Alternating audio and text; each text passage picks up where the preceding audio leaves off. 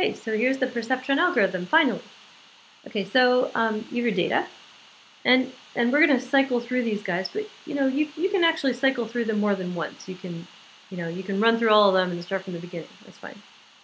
Okay, so we initialize the weight vector to be all zeros, and then for each iteration, what you'd do is you'd locate an I that's misclassified. Because remember, the algorithm can't do anything when the point's correctly classified. The perceptron doesn't make an update when that happens. Okay, so you have to find a point where it's misclassified. Okay. Okay, so if there aren't any, if none, stop and output WT, because it means you're done. All the points are correctly classified.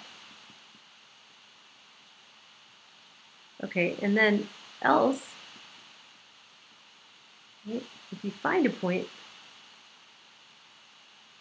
then you would try to move that decision boundary closer to it by changing the weight vector. And as I showed in the other video, this is actually helpful to try and getting all the margins to be positive. And that's it.